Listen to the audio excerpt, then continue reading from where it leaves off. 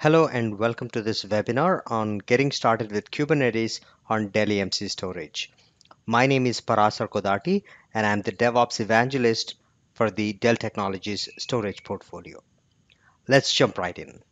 Here are the things I'm going to cover in this short webinar. We'll start with an overview of microservices and how they are changing the way software is built and deployed, followed by containers and the Kubernetes platform.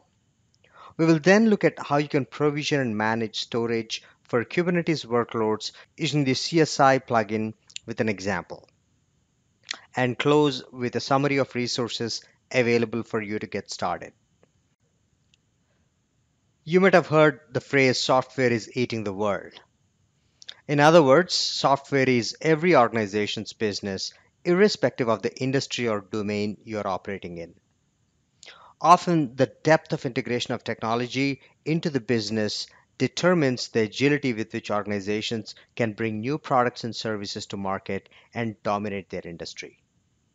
And one of the things that is accelerating this software development is the way it is built and deployed.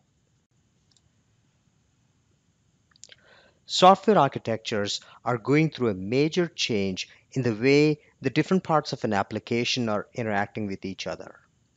Large monolithic software applications are being broken down into much smaller pieces that are not only functionally independent from a separation of concern standpoint, but can be deployed and scaled independently.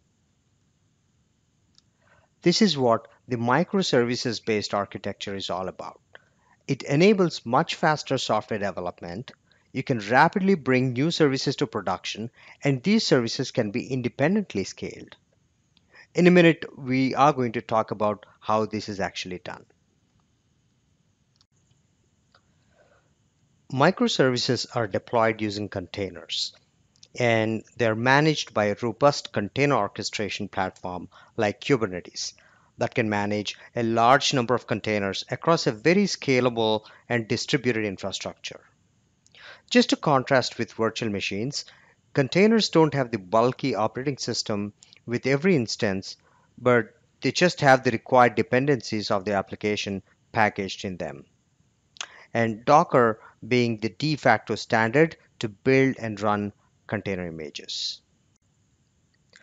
Kubernetes is the core orchestration platform that has now evolved as the de facto choice to deploy containerized applications. You can download the core Kubernetes or the vanilla Kubernetes itself, but there are multiple vendors who are providing Kubernetes distributions with additional features and functionality to make it easy to get started and operate a Kubernetes environment at an enterprise scale. Let's take a quick look at a very important feature of Kubernetes. Kubernetes is a very advanced technology that follows a paradigm of automatic control of the state of a deployed application. It takes the required application deployment manifest as the input and makes sure the desired state of the application and the underlying infrastructure are maintained using something like a feedback control loop, just like in an industrial process control where a range of sensors measure the state of the plant to be controlled and provide feedback for corrective actions to be taken in case if there is any deviation from the desired state.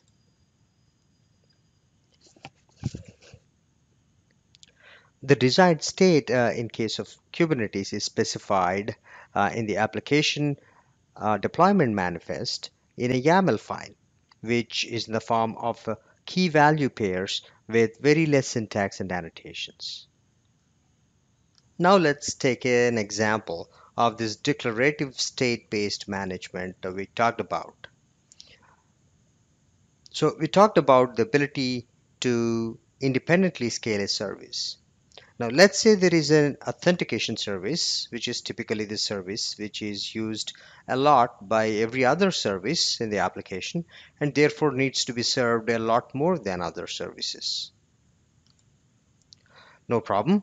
By just changing one field in the deployment manifest file of the authentication service, any number of replicas can be served. Again, Kubernetes is this orchestration platform which takes the manifest file as the input and spins up the required number of replicas with the right type of storage, with the right service level, etc., that is defined in the manifest. Now let's talk about how containerized applications and Kubernetes are changing how storage is provisioned and managed. With the level of automation that is built into a platform like Kubernetes, you don't expect your development team or the DevOps team to raise a ticket for storage to be provisioned or snapshots be taken or a backup be initiated for their database service. Even a self-service catalog is not practical for the dynamic nature of container deployment. What is required is the ability to initiate infrastructure level operations from within Kubernetes as per the specifications in the manifest. And this is done using storage classes.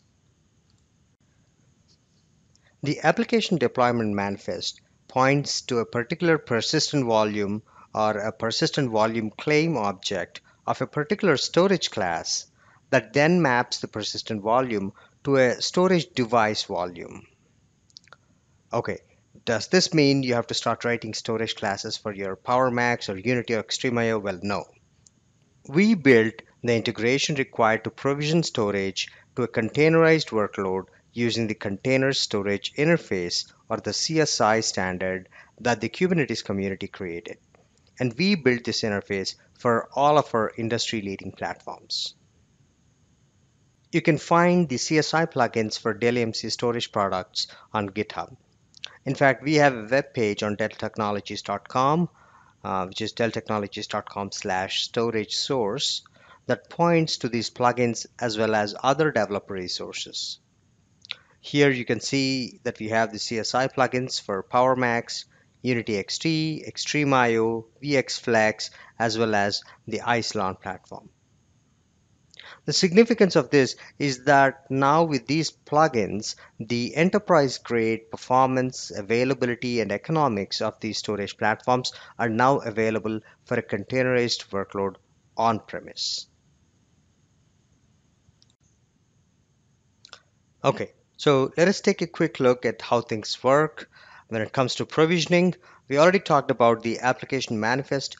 Here it's a deployment YAML file, and in the spec section is where we specify the storage, which is pointing to a particular persistent volume claim. And on the right, we can see the YAML description of the persistent volume claim, which basically points to, in this case, a PowerMax storage class. But this can very well be any one of our storage products that are listed here. Snapshots. In the CSI standard, snapshot is just another storage class.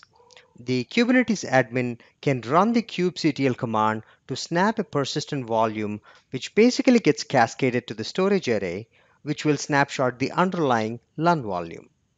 Since this snapshot is just another persistent volume, it can be used for a test and dev use case where the development version of the service can be tested with the production data by just pointing the snapshot PV in the deployment manifest. Another use case is for an analytics workload or an AI training service which needs access to the latest production data for better model accuracy. Of course, this snapshot can also be used to restore the original volume in case of any data loss. Alright, so here is a summary of all the plugins that are available, and as I mentioned before, you can download and get started with the CSI plugins that are freely available on GitHub for any of our storage products listed here. And the portfolio covers PowerMax, which is the top of the line enterprise storage, scale out NAS platform Isilon, mid-range storage products XtremIO and Unity XT, and software-defined storage solutions VxFlex OS and the VxRail platform.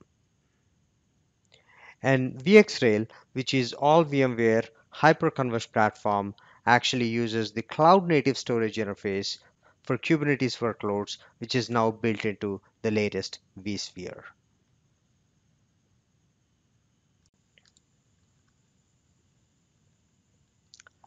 Let us talk briefly on the collaboration between the DevOps teams and the infrastructure teams that is required for successfully adopting, for successfully deploying a workload like Kubernetes.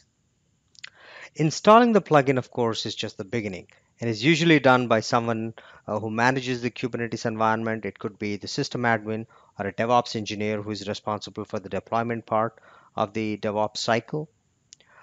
However, when it comes to ongoing management of resources and data protection, it is still the storage admin who needs to take charge as he is the expert when it comes to infrastructure. From an operation standpoint, this means you, as the storage admin or the infrastructure owner, needs to be aware of this new type of workload and the mechanics of storage management in a very dynamic environment like Kubernetes. If you have been in the industry for some time, you may have already seen a wave of change like this with virtualization. And one key aspect of Kubernetes is the level of automation. And this is why we at Dell EMC have also invested significantly to develop integrations with automation platforms like Ansible, which is a great topic for another day. Here are the different integrations for the Dell EMC storage portfolio when it comes to workload support, automation, and integrations with IT operations SaaS platforms. The bottom line is Kubernetes is a new workload that is graduating from the sandbox of a few development teams and is knocking at your data center, and we are building all the integrations required to make you successfully launch this new workload. It's not just the product capabilities, we also have extensive consulting services that can help you adopt a DevOps centric, agile IT operations, which not only means new workloads like Kubernetes, but also a new way of infrastructure management through something called a declarative configuration management, which is similar to the application deployment that we have seen that can happen in a declarative style in a YAML file, where you specify the end state of the infrastructure or the application, and the underlying automation platform like a Kubernetes or Ansible would automatically drive things to reach that state. Before we conclude this webinar, here are the different resources for you to learn and get started with the different integrations of the Dell EMC storage portfolio. Again, the hyperlink here is delltechnologies.com/storage source. Hope you found this webinar useful.